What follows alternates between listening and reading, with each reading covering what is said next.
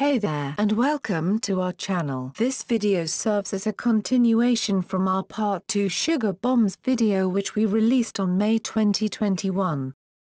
As usual, if you do not find spawns of sugar bombs, just do a server hop. It is advised to do this sugar bomb run in public worlds, and not in private worlds.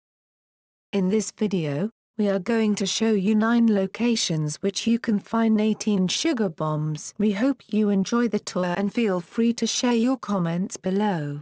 As the map is really extremely huge, we will be splitting the map into 4 quadrants and we will do it in sequential order so that you can save caps during your fast travel.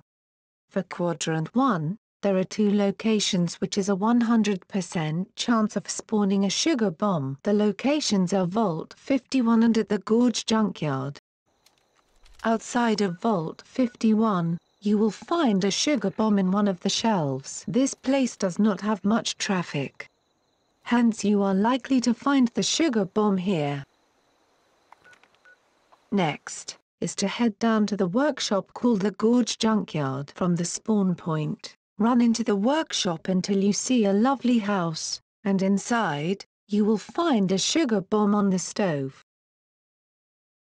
For quadrant 2, there are 2 locations with a 100% chance of spawning sugar bombs. The locations are the Hornwright Summer Villa and at the Pleasant Hill Cemetery. When you arrive at the Hornwright Summer Villa, run past the huge mansion till you see a house with an open garage. Walk round the house till you see a flight of stairs.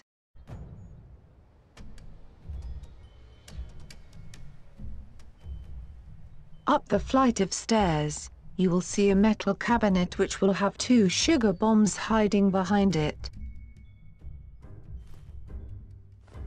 Next, is to head to the Pleasant Hill Cemetery. From the spawn point, run down to the crypt which has a gate. Through this gate, you will find a sugar bomb laying on the floor for your looting. Be careful of wild dogs. For quadrant 3, there are 2 locations with a 100% chance of spawning sugar bombs. They are at Lake Eloise and at Fort Defiance. From the spawn point of Lake Eloise, walk straight till you see a drawbridge. Cross it and you will find an abandoned campsite. Look around on the floor, and you will find a sugar bomb. On to Fort Defiance, which is probably the next best place to find sugar bombs apart from Mosstown and Flatwoods. From the spawn point, turn right and run to the end.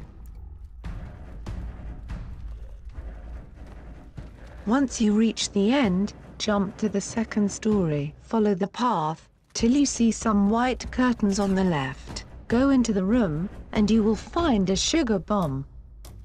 After that, run back to the start, and turn left this time.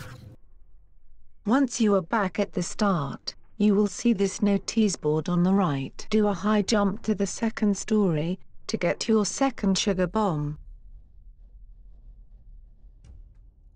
After taking the 2nd sugar bomb, jump down again, and follow the path to the dead end. Once you see the dead end, turn right, and you will see a hole in the wall which you can jump through. After jumping through the wall, look left and there will be another sugar bomb slotted inside one of the drawers. After that, follow the path to the dead end where you will see a path that leads you to the upper floors. Go all the way up to the highest floor by using the stairs. Once you're there, look left at the wall with loads of debris, and you will find a sugar bomb stuck in a wall next to a teddy bear. How cute! After that, follow the path till you see a white fridge. Turn right into the kitchen to pick up your last sugar bomb. For quadrant 4, there are 4 locations with a 100% chance of spawning sugar bombs. The locations are at Morgantown High School, Fraternity Row, Super Duper Mart and at Tanagra Town. First stop is at Morgantown High School. From the spawn point, run west till you see a red rocket station. You will find a sugar bomb placed on one of the shelves. Next is to fast travel to Fraternity Row from the spawn point. Walk up the slope till you see a house with a cyan door. This is the ETAPSI house. Once inside, head up to the second floor where you will find a sugar bomb in the kitchen. Sometimes, you may find another sugar bomb if you are lucky. The second sugar bomb here is not 100%, hence it can spawn random food such as this food dehydrator. After that, fast travel again to the tattoo parlor where you will find the Super Duper Mart. Walk to the back door, and you will find a sugar bomb on the shelf. The last location is at Tanagra Town. From the spawn point, run east till you see a warehouse. In the warehouse, you will find a keypad. The password is 7482550. Once inside, you will find a sugar bomb next to the chemist bench. Well, almost near the end of this video. We hope you have enjoyed and we look forward to your future viewership. Remember to like, comment and join our Discord for more Fallout content. You can also support us on Twitch as we stream regularly.